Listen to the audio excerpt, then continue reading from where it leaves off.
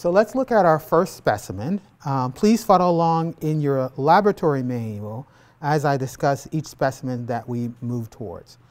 So here we have a shark, and as you are reading in your textbook, you notice that these particular animals are in the class we call chondrichthyes. This means cartilage-based fish. And so with sharks, rays, skates, these are fish that do not have a bony skeleton. It is made of cartilage.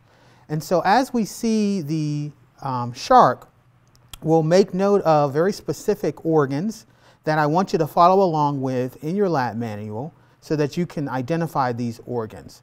So one of the organs that I will specifically point out to you guys today is this large butterfly organ you see here.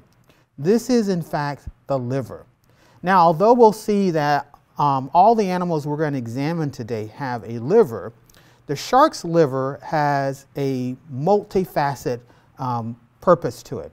As with many livers, it helps to detoxify. It also assists in the digestion of nutrients. But with the shark liver, you'll notice that it is very, very oily.